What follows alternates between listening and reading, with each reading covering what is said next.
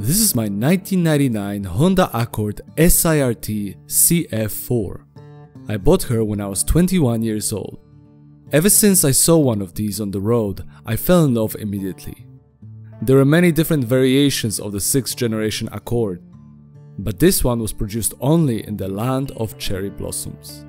Here's the first day I brought her home in front of my first car, the Black Pearl.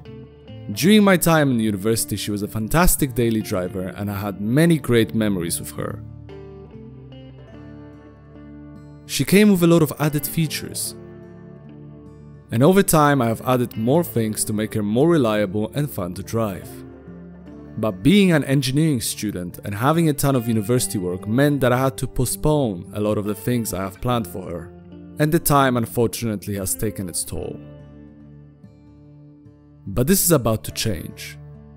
Here she is now.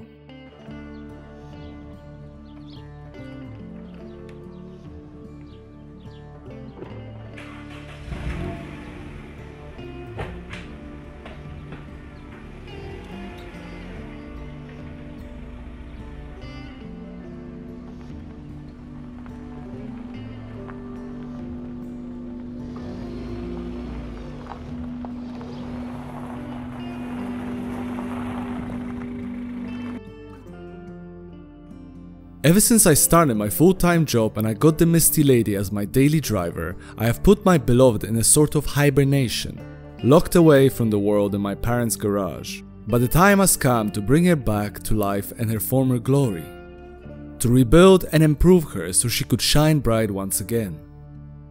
Allow me to introduce you to Project Morningstar. Let me give you a small tour. The inside of the Morningstar has kept up pretty well,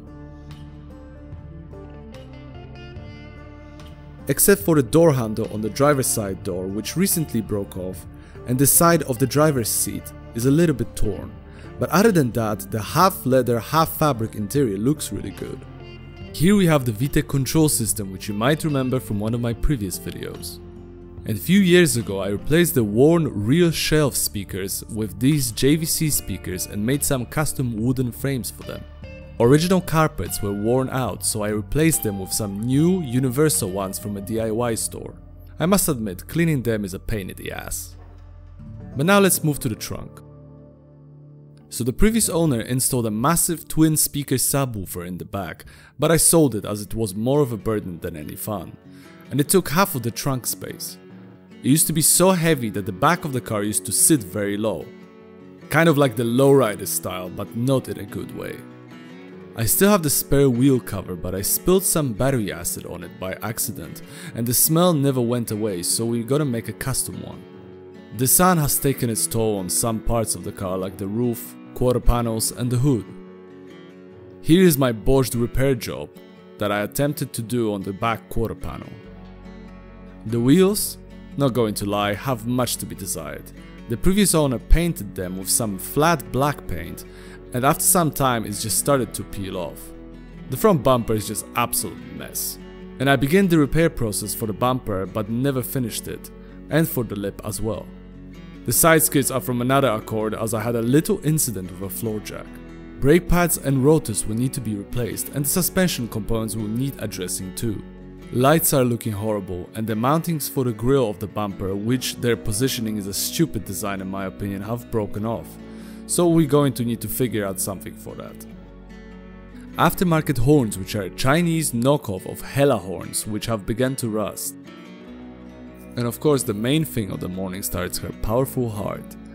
The blue top, well, not anymore, F20B original JDM engine. Apparently producing 250 horsepower to the wheels. Is it true? I don't know, the previous owner said that it's the dyno rating. But I highly doubt it with 245,000 kilometers on the clock. Yes, I did put a cold air intake and I love the sound of it, sue me. And replaced all the hoses for silicone ones, which some of them might need to be replaced. The engine has a major oil leak from the engine cover as the studs holding it have stripped threads. Tried to fix it many times before, but most probably will need to replace them with the OEM Honda parts. Ever since I replaced the timing belt and water pump, the balancer bearing has developed a noise, so that will need to be addressed. and the valves will need to be adjusted so they have never been to my knowledge. But other than that, the engine runs great. Gearboxes might need synchros to be changed, especially the second and fifth gear. Might as well replace the clutch too. Now let's get under the car. Original dual Honda exhaust and the mid-resonator delete makes this car sound amazing. The pipe is bent in a certain place and the flakes joint will need to be replaced too. Also, the catalytic converter is not doing its job really. According to my MOT guy, it's like it's from a 1.0 Yaris. So there it is, ladies and gents. My project car, Morningstar.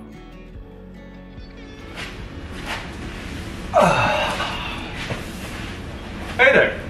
How you doing? So I'd like to thank you so much for watching, and I really hope that you're as excited as I am for the project. Already some work has begun on here. I don't know if the camera can pick it out, but definitely stay tuned for the upcoming videos on the channel. I know it's been a while since the last time I uploaded to the channel, but do not worry. There's a lot of videos coming out about Misty Lady, Morningstar and others, so stay tuned. Now your next question might be, when is the next episode coming out? Unfortunately, I'm not very sure myself. 2 weeks, maybe a little less, as long as everything goes as planned. But I will keep you updated on my Facebook, Instagram and Twitter page, where you can find the links in the description below. So now a little bit about the future of the channel. I want to make my videos a little bit more personal.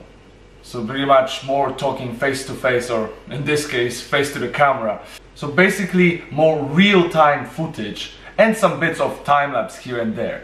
So documenting everything that is pretty much happening with my cars, and any things that break or I break myself whilst working on them, so you don't have to repeat the mistakes. Kind of like a vlog type, but more educational in that sense. With a little bit of fun in there too, of course. So in short, this channel is gonna be my journey through various cars, Honda and other makes and models. So tag along on the ride, and I hope you learn something along the way.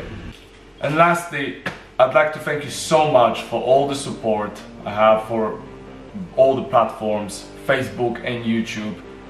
Really makes a great deal for me, and I really thank you for this. I don't know what else to add. I think that's it. Oh, so anyway guys, Phoebe and I would like to wish you a happy new year 2022. Let's hope it's better than the last two. And anyway, take care, and we'll see you guys in the next video. Bye bye. Okay, you wanna leave.